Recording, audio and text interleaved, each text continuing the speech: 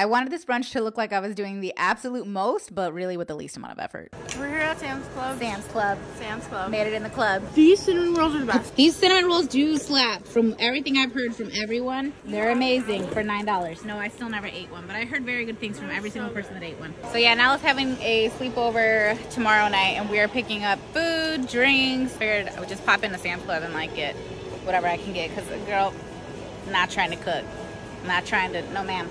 Trying to cook? No. I ended up getting pretty much everything I needed at Sam's Club. This is not sponsored or anything. I just freaking love the fact that you can do the scan and go feature on your phone, so you can get the price of an item if it's in the wrong spot. You can see your total as you're going. You can check out on your phone. You don't even got to go through self-checkout. I freaking love it. We did get a bunch of roses. We got pink and white ones, and we set them out the night before so they could open up, which was a genius idea.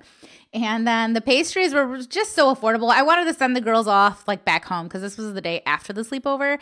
I wanted to send them back home with a little something in their stomach, you know? So I thought a cute little brunch. We did the bacon, varying degrees of crispiness on the bacon.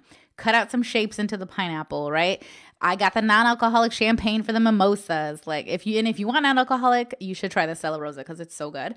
But we have that little cutting board right there you can see at the bottom. That was for the pastries. The girls split the majority of them. And they also had a variety of cookies that I didn't show. But they got to pick whatever champagne they wanted. And then boom, happy birthday, baby.